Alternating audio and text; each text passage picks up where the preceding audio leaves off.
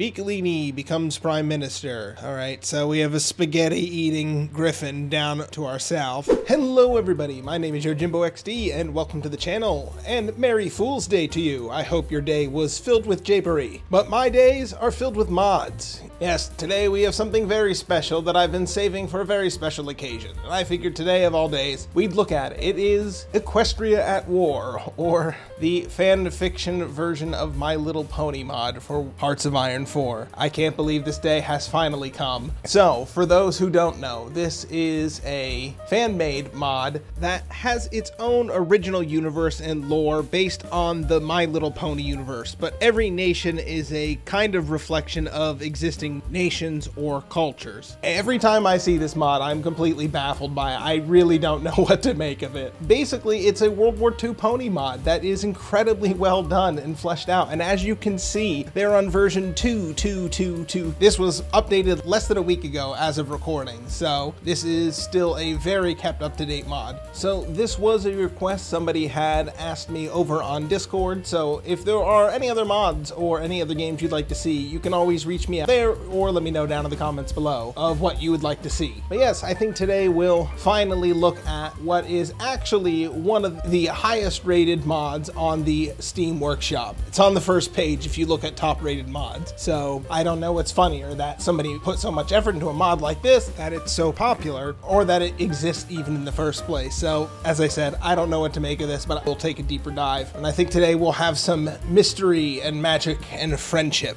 and we'll get into it. So, looking at the scenario straight away, we have a few options. They have the new content that they recommend, so I do like to see that. But in this world of ponies, there is more than just horses. There are other creatures like griffins and zebras. And today, it was recommended to me that I look at Griffonia, or the Holy Roman Bird Empire. Very HRE looking crown and flag. But let's take a look at the world map. So yes, as you can tell straight away, this is a very huge and ambitious map. I know I say ambitious a lot, but this is one of the ones where they had a vision and I think they delivered. So truth be told, I don't know a ton about this mod and its lore or the My Little Ponies universe. I somehow find it hard to believe that they had tanks and airplanes in full-blown total war in a children's TV show, but I guess we've gotten to this point anyways. So we'll take a deeper look at it and just see what it has to offer.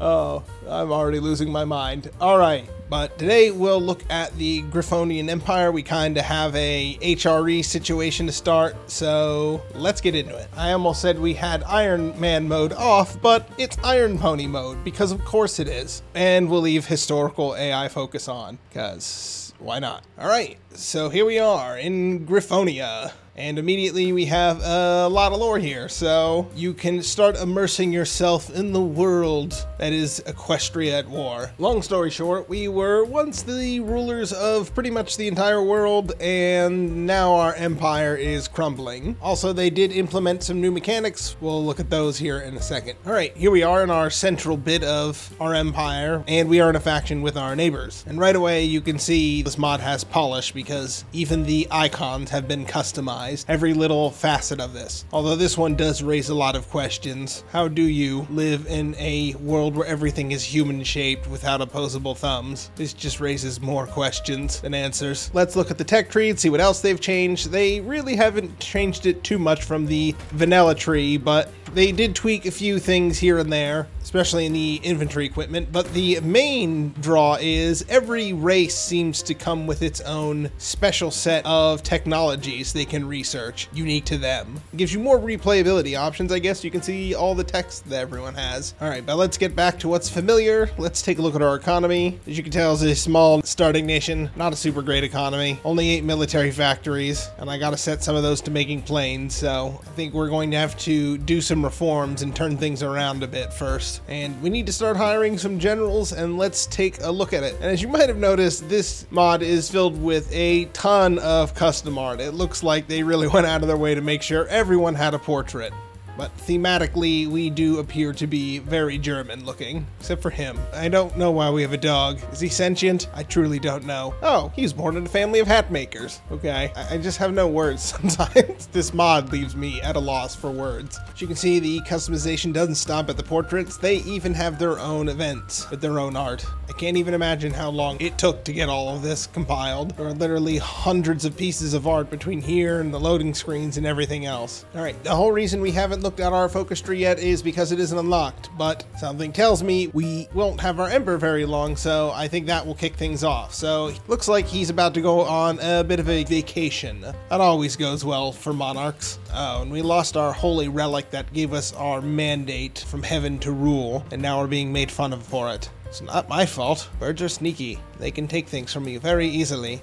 Alright, we can start upgrading our spy agency, and as you can tell, they've also have some custom art for some of the icons, but some others they've left blank or haven't gotten to it yet. Oh, what's the matter? You don't want to have a cutesy little pony taking suicide pills? At least give us the one of them doing plastic explosives. That could be fun. Well, we made it back home safely, but then our emperor did a bit of a flop in his chair. So, looks like things are getting rolling. Ah, there's a touch of the base game, reminding you that the Olympics are a thing. Biccolini becomes prime minister. Alright, so we have a spaghetti-eating griffin down to our south. Now our emperor is dead for real, and our heir is only a child, so we need a regency. So that has unlocked our focus tree now, and we can go down this path, which is the non-aligned path with the Duchess, but I'm no bird simp, so I'm going to go with Bird Pope and the supremacy path instead. Also because that just sounds cooler. Basically, I think we're having to deal with some internal powers, and we are trying to reform the old ways and bring in the new, so we are going to blame our problems on the nobility. That's a very French tactic though. And while we're not currently at war, I think it's time to do some purges so we can get through these negative debuffs. So time to purge some griffins. We need to get rid of the rotten officer corps. How very Russian of us. So I guess one of our officers is revolting, and we can let him take over, or we can crush the revolt. This one seems to be less punishing if I crush the revolt, so we're just gonna go with this one. And it looks like the traitor general was given the Dick Cheney treatment on a hunting trip. So that little rebellion is no more. And we got some stability and political power, so good day's work for us. But we did lose one of our generals. Plenty more griffins where that came from. And we are getting around to doing some of those army reforms. Well, so far we've only been doing our main political focus tree, and now we've put the Archon in charge. So the head of our religion is now the regent for our young griffin boy over here. And I guess he has an axe to grind with the nobility. So it's our first day in the regency, and we're already sinking our claws into the young emperor. So bad news, the nobles don't seem too pleased with the Archon being in charge, and I think we're about to fall apart. Yup, there goes half our faction.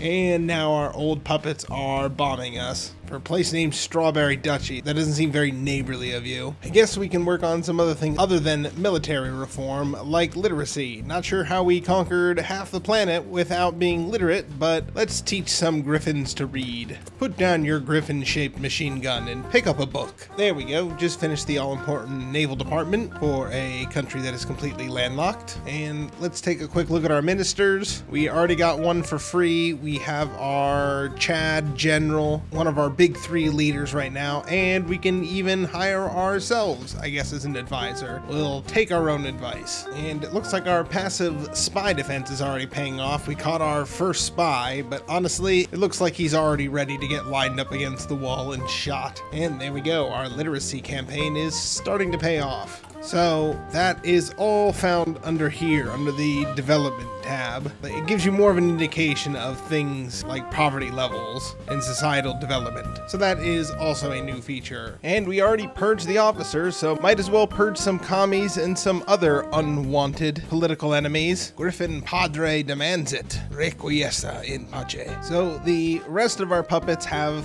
finally decided to ditch us. I think it's time to punish the traitors and see if we can maybe pull put ourselves back together again. We'll be one big happy Griffin family soon enough, even if I have to do it by force. So let me get my troops into position first before I formally declare these wars here. Don't mind me, I'm sure our negotiations will come to a peaceful end any minute now. All right, let's deal with our disobedient puppets then. Enough screwing around. Just walk around their troops wherever I don't see them. There we go. Tanks are making a big breakthrough now, and we have a division sneaking around the back over here in the east. There we go. That is Yale down. Now I think we can pull all our troops over there and focus down the rest of this front. And there we go. There goes the Caterin Principality. It's what you get when you defy me. Now you all have to come to church on Sunday. All right, who do we go after next? I think Angavir here looks pretty undefended, and I have a focus to go after them. And you don't appear to have any allies. All right, finishing that focus automatically triggered the war. So let's see what our flock of eagles can do. There we go. We can just easily walk around most of their forces. And look at this. We even have a pony trying to save its own skin from the glue factory. Well, welcome to Team Griffin, buddy. And there we go. The barony is down. Pretty easy to do when you outnumber them. All right, there are some smaller targets I can go after next, but I am sick of the Strawberry Duchy sabotaging me every 5 seconds, so I'm going to deal with them next. And we sighted Comet on the eve of us going to war. Is it a bad omen? I failed to see how a flaming ball in the sky couldn't mean anything more than good news. All right, we have finished the focus, and it's actually dragged us into a war with 3 of our neighbors, our former puppets. So I think we're just going to hold them down with the defensive line I built over here on Feather Asia's border, and we'll just see if we can take out the smaller nations first. There we go. Nothing like making their divisions chase after your tanks. Oh, never gonna catch me. There we go. Pretty easy to confuse the AI like that. That's 1 puppet down. Shouldn't really say puppet. I'm just fully annexing all of these places. There, almost had some of my units encircled, but I did the old Uno reverse card and encircled them instead.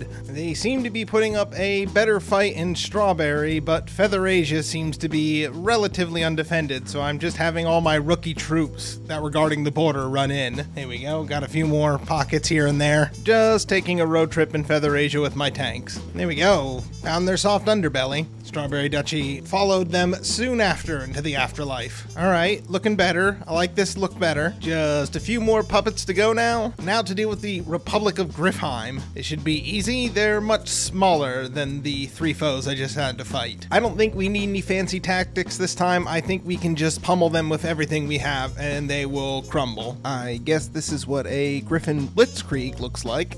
And there we go. Pretty easy. Probably should have taken the chance to stab me in the back when I was fighting my other puppets in the north. I was trying to make some suppression units for some garrison support, and I realized there is no cavalry divisions, which I guess when you think about it does make sense. How would it be horses riding horses? Come on, that would just be ridiculous. And we invented our first magic weapon, which looks like it's a rifle with a bit of crystal stuck to the end of it. I bet the wizards wish they had thought of that one. And I guess we have a cult of Marite in one of our cities. I don't know what this is, but that image looks like a creepypasta, so I'm going to say just execute them all immediately. Why take any chances? I don't want to be in a creepypasta that was about the man playing the haunted pony mod. All right, there is one last puppet we need to get back into the fold. That is the Skyfall Republic. This little piece right here. Come back to the nest, little one. All right, we've declared war on Skyfall. They are in a faction, which I didn't realize earlier, but I wonder if they'll even call in their allies before I crush them. But we'll try it anyways. Yep, they did call in their allies. Guess I have to do something about that.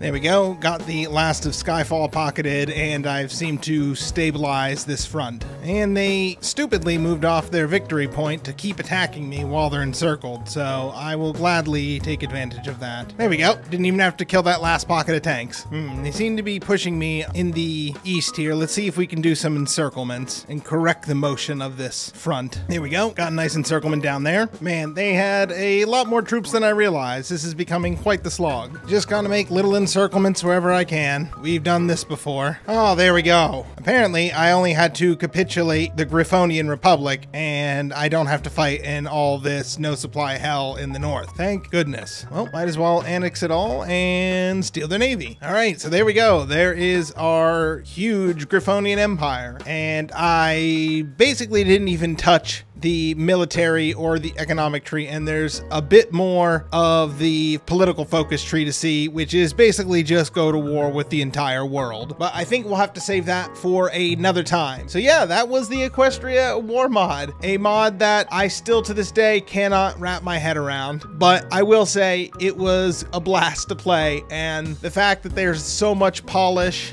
everywhere on this mod, if it's a joke, they fully committed to it, and I can really appreciate that. So I highly recommend this mod. It may seem strange on the surface level, but there's a lot of fun to be had underneath, so I can kind of relate to that. So yeah, I think this is where we'll leave it off for tonight. Like I said, I had a great blast with this, and once again, this was a suggestion, so if you have any other mods or anything you'd like to see, let me know down in the comments below. So shout out to the devs and everyone who had suggested this mod to me. All right, till next time, catch you later, bronies.